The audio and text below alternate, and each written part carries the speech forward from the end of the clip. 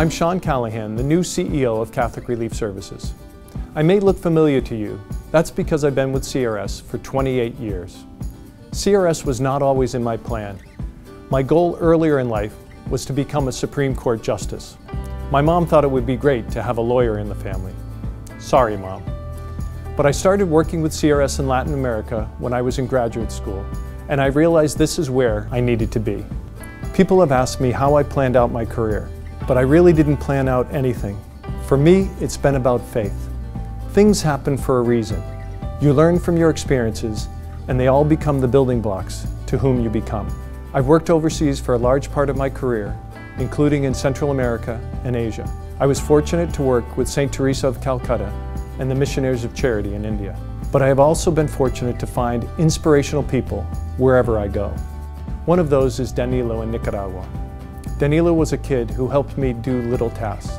One day I was driving home and saw a bicycle and 2 wheelchairs lying in the street.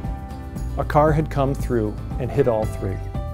This was wartime in Nicaragua, and I ended up blocking the road so no one else would get hurt.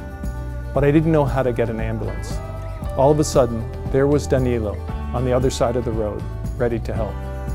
I still don't know how he did it, but Danilo got an ambulance there. He was a little kid, paying it forward, big time.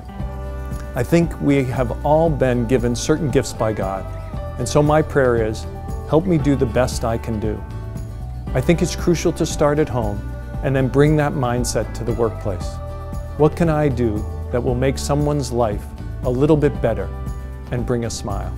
I'm confident that if we can do that in our work and family relationships, hopefully we can extend that further to those we serve overseas. I am very honored to be CRS's CEO. This organization already does so many things well. I want to continue on that legacy, but be a little bit bolder and bigger.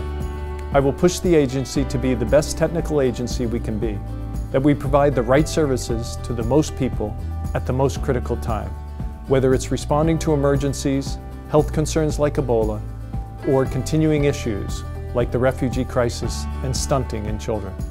You can't do things alone in this world anymore. We need to reach out to others, particularly our church partners and local communities overseas, and work with them and strengthen their ability to respond and grow. Finally, I want to grow our presence in the United States so people know who we are, what we're doing, and how they can get behind us. In my 28 years with CRS, I'd say the most important thing for me has been the people with whom I've worked. Not just our staff members, who have been incredible, but our local partners on the ground. It's really been fantastic to meet people who are out there giving their lives every day. And so, whenever someone says to me, "What can one person do? The problems are too big," I just say, Mother Teresa, the Dalai Lama.